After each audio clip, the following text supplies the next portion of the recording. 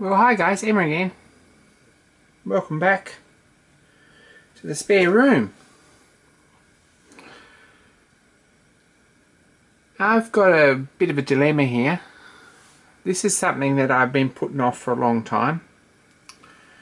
For this Lorch lathe, I've got a set of collets. It's a 5mm one. They're 12.5mm diameter and they're marked F Lorch, and they're the correct collets for this machine. This one's a bit knocked about, but there's a lot of nice ones.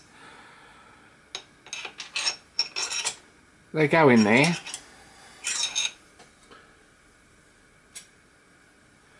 And there's a drawbar which goes down the end of the tailstock and pulls them in tight and thread together. Now, sometime in the distant past, or not so distant past, but before I got the machine, someone's bored this out.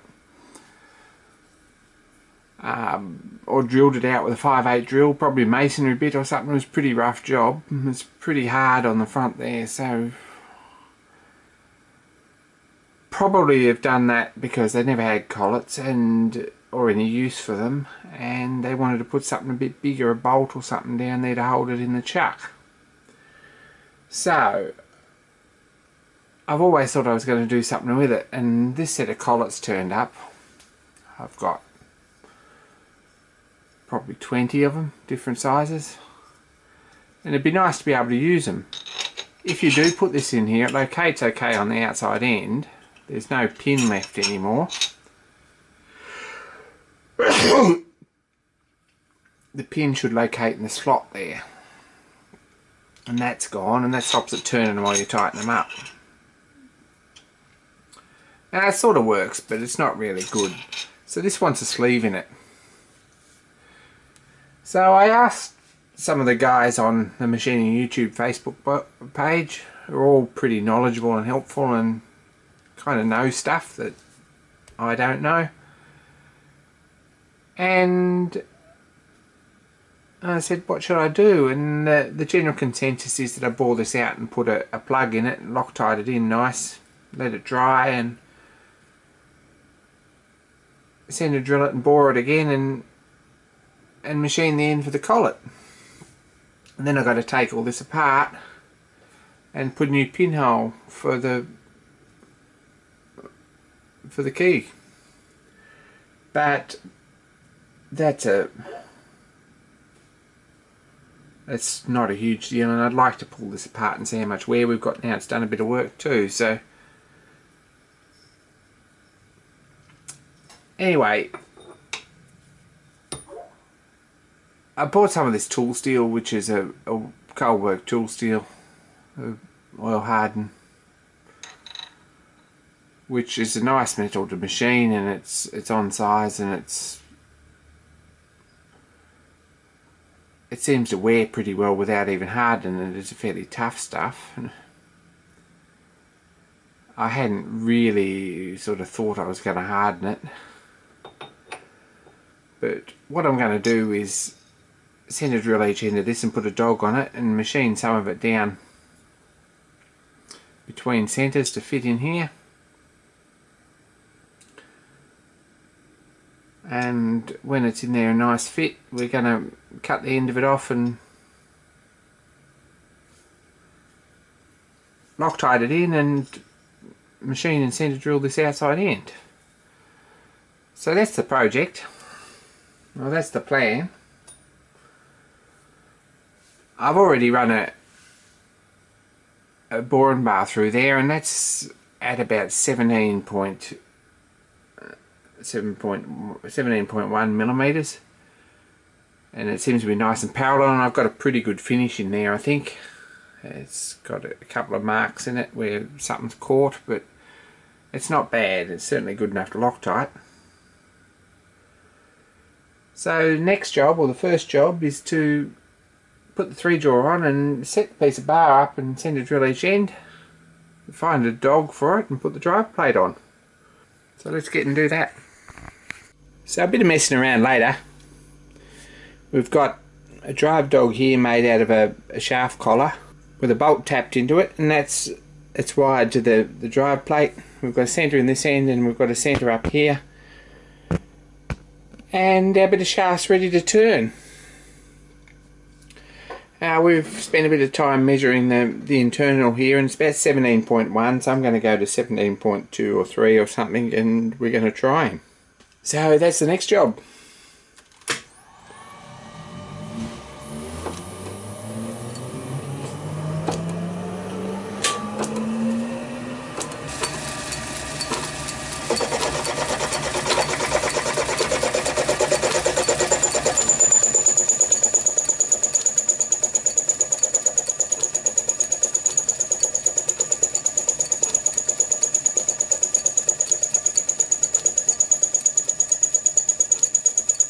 So I messed around with this a bit this morning.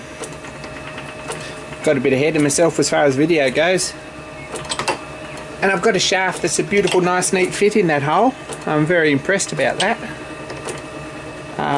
That worked out to be 17.17 roughly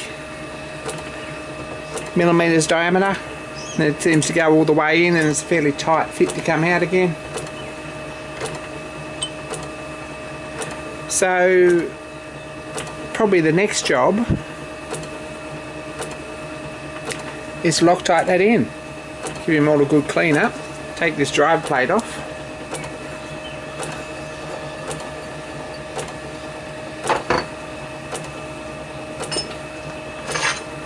Take the drawbar out and get a bit of rag and some Loctite primer. So I'm just using 7471 primer, which is an Aeroso can. It's awful stuff. I'll squirt a bit on a rag and give this a good clean out, all the grease and crap that's in there, and give this a bit of a clean up too. It's got cutting oil and stuff on it. Burn our sinuses out. We'll take this dog off, which you can see again, that's just a shaft collar with a bolt in it and a lock nut and a grub screw. Great way to make a drive dog for your lathe. Quick and easy, and takes about 2 minutes, and bits are available pretty much at any bearing service or wherever. So there we go.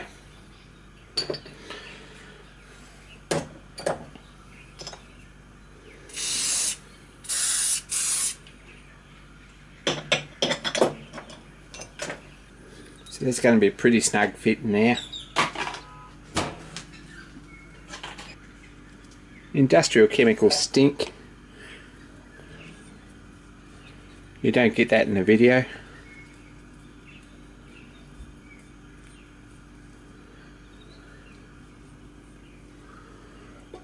Give that a nice coating. And try not to lick your fingers until you go and have a wash. And we're going to push that home with the tailstock fairly quickly. That looks like that's nicely home, about as long as it wants to be. No, it's not. It's still a bit further.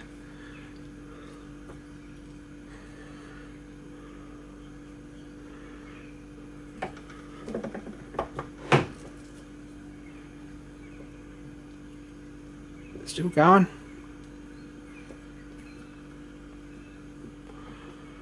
A little bit further.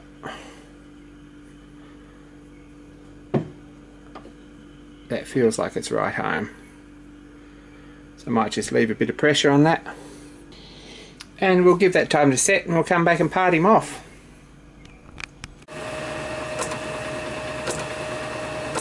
So next job, I guess, is to part that off and to machine it back down nice and flush, and I've done that.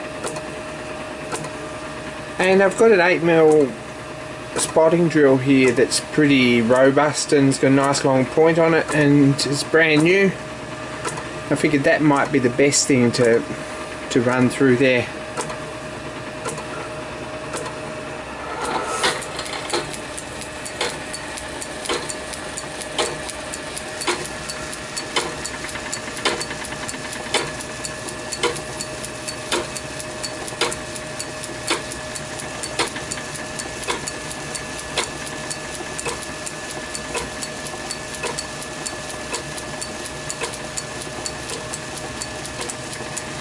So we've got a hole all the way through, which is pretty nice, and I think it's a pretty sweet hole too. I think it's time to go to bed and sleep on it.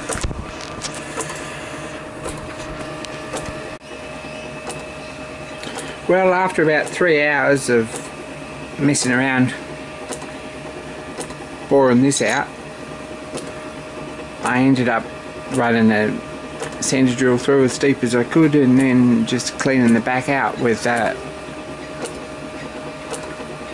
11mm drill, and then going to 11.5, then messing around with this awful boring bar. I did the silly thing and bought one of these Chinese high-speed steel tip boring bars ages ago, years ago, and it's never been really much good, but managed to do this job with it, which is a bit of a miracle. And was chucking out, and we're going to have to either make or buy or obtain a decent set of boring bars, because I'm over this one. So that's only a 12.5mm hole there, and it's fairly long, so lots of spring cuts later we've got that pretty sweet fit in there. I'm really pleased with it. Hopefully there's not too much wobble in it. Next job is to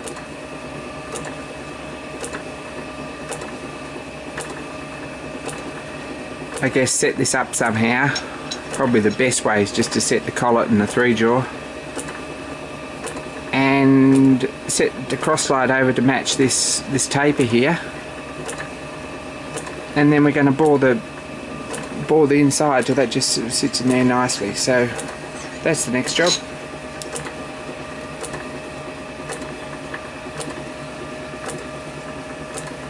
The one thing that's made this job doable, I think, more than anything else, is this repeatable quick change tool post. Is a fantastic thing to be able to drop that in, take it out, measure the part, drop it back in, and take the same cut again, and it's fantastic. It's the best thing I've ever bought for this machine.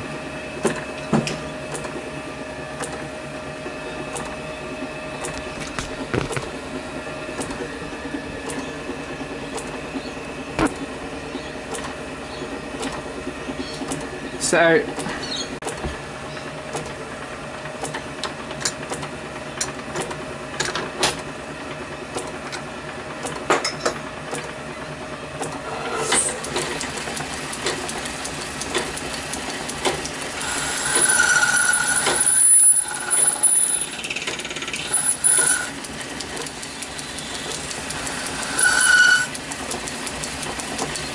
and I reckon that's probably not far out, so we'll try that.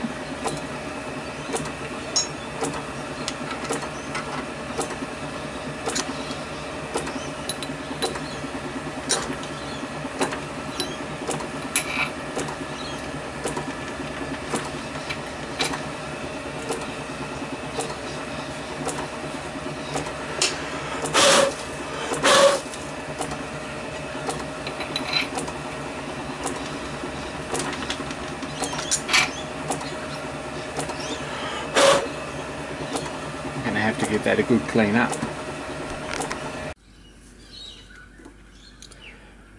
So that's going to probably call part 1 of this build, or this repair, finished. I'm fairly happy with that. That's the drive centre back in. If we have a good look at that, that's got run out to about 1/4 millimetre, which it's got run out to about 1/4 thousandths of an inch, which is 0.01 of a millimetre. That's plenty good enough for me, and I'm going to call that well within spec, and I'm fairly pleased with that. I have put this off for quite some time, so I'm glad it's done.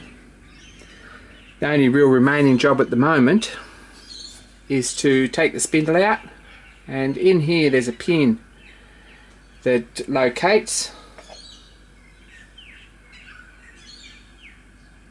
on that key and stops it turning while you do up the draw bolt. It's a fairly useful thing to have, but it'll be fine without it.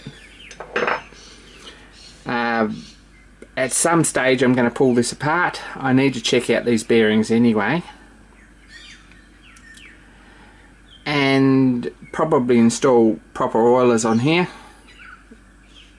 Drill the old pin out and reclaim the thread. And screw another one in with a bit of Loctite and grind it off nice on the outside, and or finish it off nice on the outside and put it all back together. Then we pretty much should have proper collet facilities again. That's not going to happen this week though, and it might be before Christmas, but I'm not sure. Anyway, thanks for watching guys, and more soon.